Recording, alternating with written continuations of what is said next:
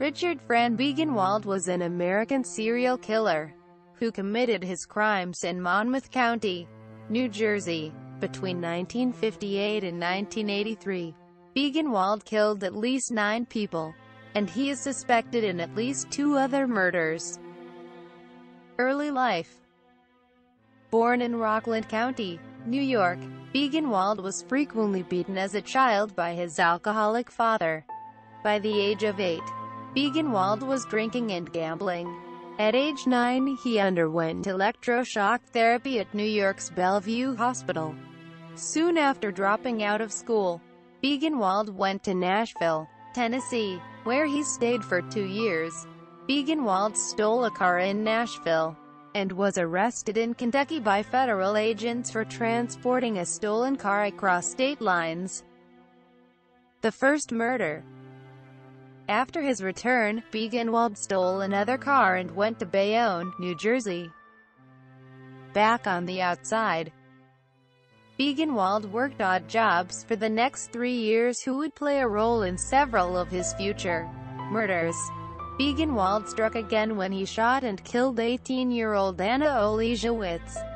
Biegenwald was also suspected, but never charged, in 2 other killings. One involved the shooting death of John Petrone, an ex-convict and sometime police informer, unearthed, minus his jawbone, on a remote New Jersey wildlife preserve.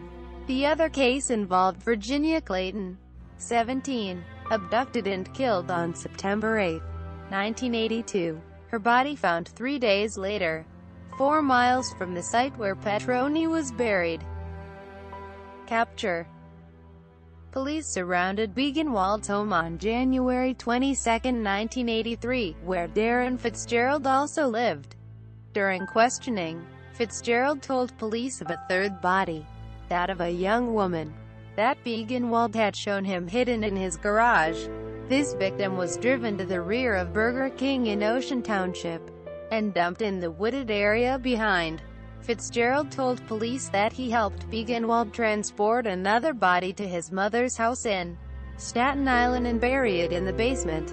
Fitzgerald went on to say that while he was digging in the basement, he exhumed a body that Biegenwald had buried there sometime before. Fitzgerald led police to 3 other bodies in addition to the 2 buried in Staten Island. As the investigation went on, police located a 9th victim, William Ward, times in the head, and then disposed of the body at a cemetery nearby. Police only had enough evidence to charge Biegenwald with 5 counts of first-degree murder. Fitzgerald turned state's evidence. Death.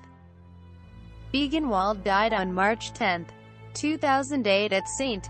Francis Medical Center in Trenton, New Jersey, said Corrections Department spokeswoman Deirdre Fedkenhoyer in an interview to the Associated Press.